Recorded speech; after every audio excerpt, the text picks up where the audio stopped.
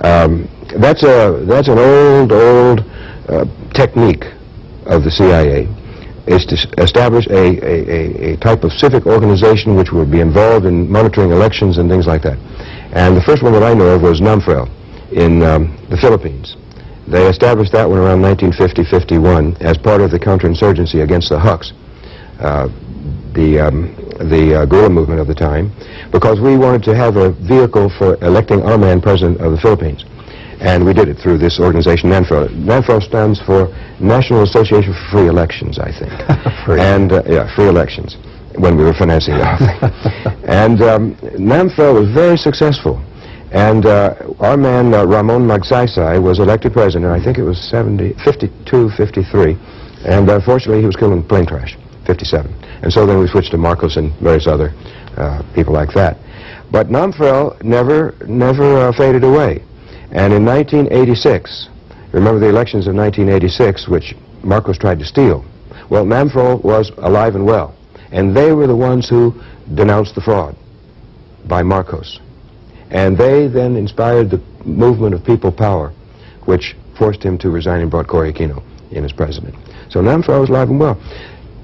They tried to copy it in Panama. They sent the president of the Chamber of Commerce in the early 80s, or 84 or there, more or less, in preparation for the 87 elections, I think it was. They sent him out to Panama to study the way NAMFREL worked, so he could come back to Panama and establish another one there. And so he did. In Panama, it was called Cruzada Cívica, or Civic Crusade. And this was what was used against the Noriega forces in the streets. It became what they call Rabi Blanca there.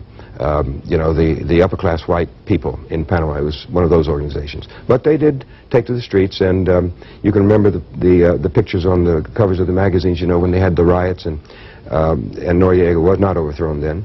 But they tried everything in Panama. The CIA was running candidates of its own all through the 1980s, trying to get Noriega out.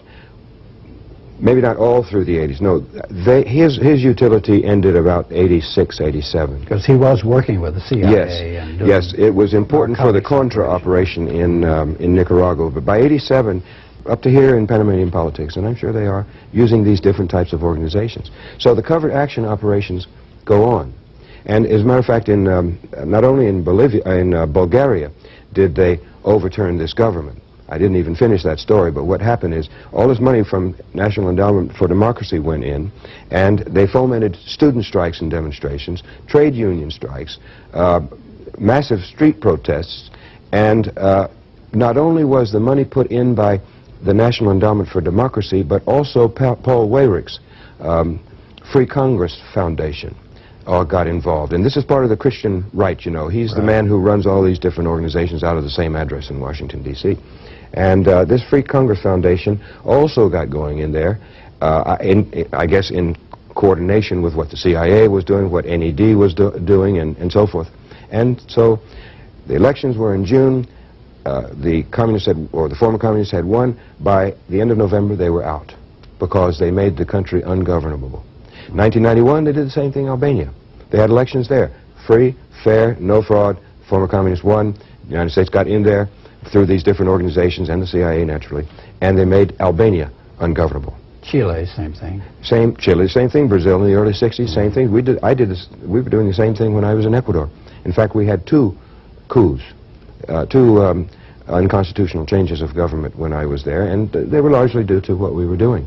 And by the time I left, after 3 years, we had what we wanted, a four-man military dictatorship that was carrying on a very strong repression against the left.